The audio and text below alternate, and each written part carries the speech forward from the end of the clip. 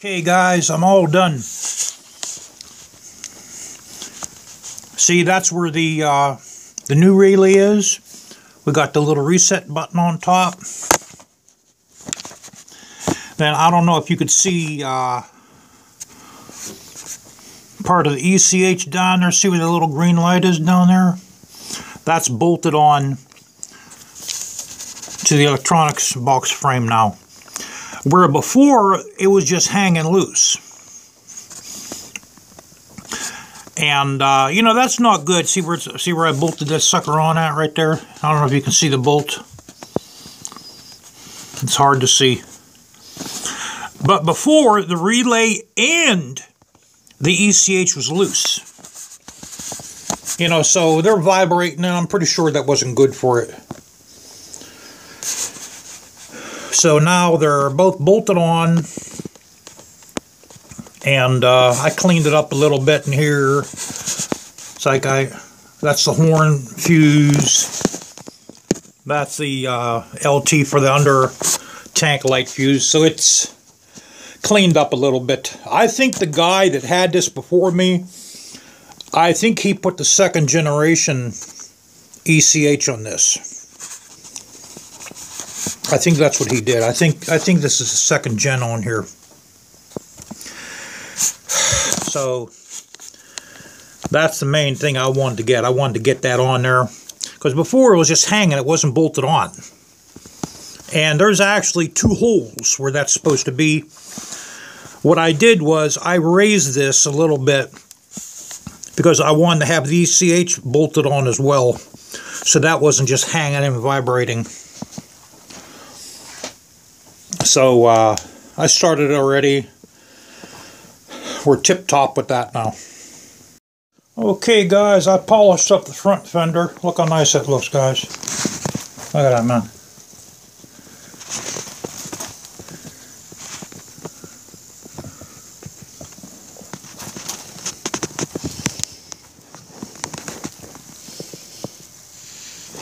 We polished the rear one up too. It gets it a little bit more mirrory.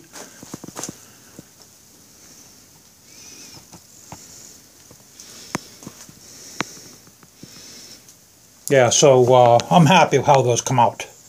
They come out really good. I mean, I don't think I can get them any better than that.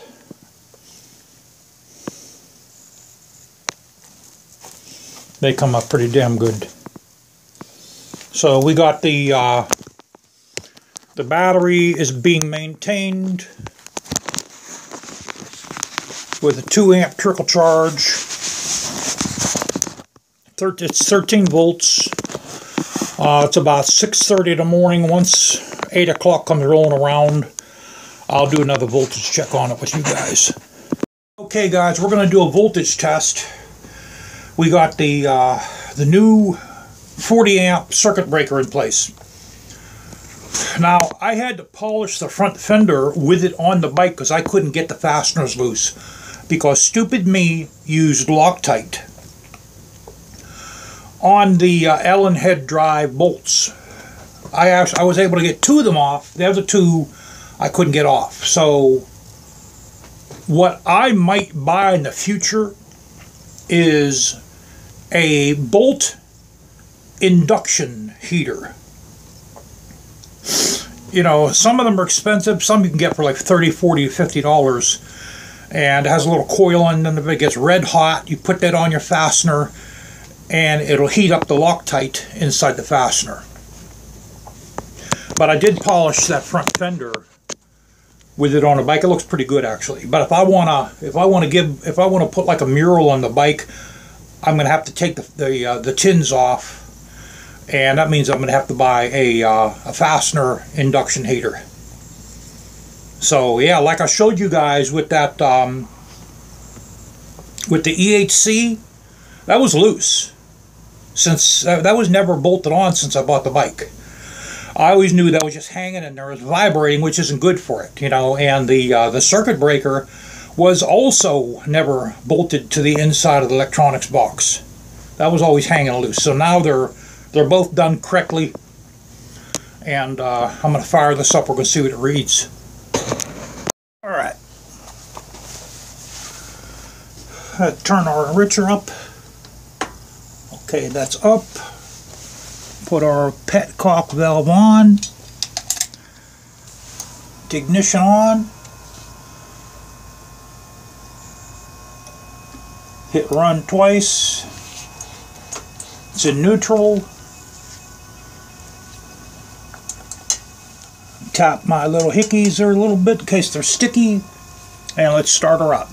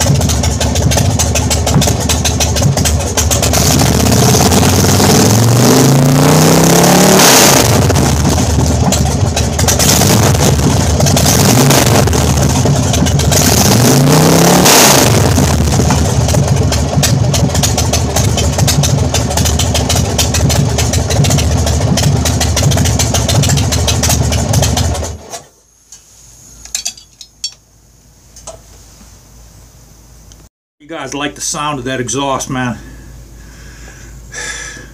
Man, you think you're at a pea picking drag strip, man.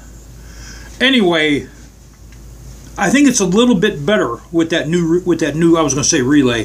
I think it's a little bit better with that new 40 amp manual circuit breaker, because it's a new circuit breaker, you know. I don't know. I mean, the one that was on there was an automatic circuit breaker, and I don't think it was for this bike, because here, let me show you guys it. Let me show you. All right, let me put my spectacles on, commonly referred to as glasses or eyewear. Okay, this is the automatic circuit breaker that was on the big dog. There's no chassis to it where there's no frame to it where it could bolt on, and where this should go, there's two holes. In your electronics box, there's an inner electronic box that everything bolts to, and on the upper left hand side there's two holes where this is supposed to bolt onto. This has no framework for it to bolt on anything. This is for a Harley Davidson, because some Harley Davidsons, they have a rubber thing that these sit in, and that's what this is from. Probably the guy that owned this probably had a Harley, or he got this repaired at a Harley shop, but that's what this is. This is for a Harley Davidson. So, you know, God knows how old this thing is, and it says automatic on it. You can't read anything else. You know, it's real. The only thing I can make out is automatic. Then it has something that looks like a 2. Oh, that's a 12. Then it has 24, either VC or V.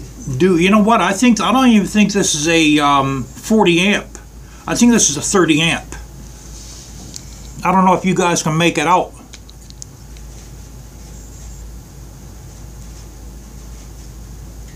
This is a 30 amp. I could just barely make out the 3 and a 0 and the A, which, you know, it's okay. But these call for a 40 amp. You know, so possibly this might have been momentarily making contact in there on startups to reduce the juice going to the starter and everything else that starts the bike. So yeah, the guy that had my bike, the horn must have vibrated loose on him. He cut the horn off, because I found a bracket from the horn, from the old, where the old horn was, you know, the bracket was broken. Like he moved it back and forth until it snapped. He put a Harley Davidson ignition switch on this, and the rectifier was hanging loose. And when I got this from Street Track and Trail, they fastened it to the frame with zip ties in order for me to put it on a trailer. You know, it's a duck shuck crying, straight up presidential shame, guys. How some people treat these bikes, man. They just do not see what I see. You know, they don't see it. These bikes are a work of art through my eyes. That's why I do what I do to them. Yeah, so for that front fender, man, if I want to take it off, I got to buy a bolt induction heater in order to take those 2 bolts off. Because you know, and I'll tell you right now, guys, if I get those 2 bolts off, if I get that fender off, man, I'm not using thread locker on those again. I'm not using thread locker on them again. You know, because on the inside of the brackets I used Allen head drive bolts in place of the 6-sided bolts. I think that's why they put the 6-sided bolts on the inside of the fender, because they're easier to get off. You know, but the Allen head button head fasteners look better. So I mean, I don't have to take it off unless I put a mural on the fender. If we put a mural on the fender, guys, I'll buy the induction heater. So okay, you guys saw the insides of the cylinders. They actually looked real good. You know, the cylinder walls still have the crotch hatch, the cross hatch design. When you hone a cylinder, I used to rebuild car engines. When you hone a cylinder, the stones you have to use, they go up and down, and your drill is set at your machine's set at 320 RPM, and they go up and down like this. And what you want, the result you want, is the honing stone marks. You want them like this. You want the scratches to look like this, not like that. They have to look like that, and my cylinder walls still look like that. The exhaust valve has a little bit of carbon built up, which is normal, but I want to get rid of that before it builds up any higher. Then my valves are going to start hitting that carbon. You know, so what I'm going to do is I'm running Lucas fuel treatment in here now. Every tank full I put a shot glass of Lucas in here, upper cylinder lubricant. What I'm going to start doing is I'm going to start putting in seafoam. For every tank full, I'll put 1 or 2 shots of seafoam in the gasoline. And then we'll, after maybe 500 miles, we'll look at we'll do another endoscope look. With the endoscope, we'll see what the cylinder, the piston heads look like, the tops of the piston heads look like. So the only thing I have to do to this yet is we'll polish it up a little bit more, polish the engine up, and we have to change the engine oil and the filter. And then it's good. There's nothing wrong with it. So take care.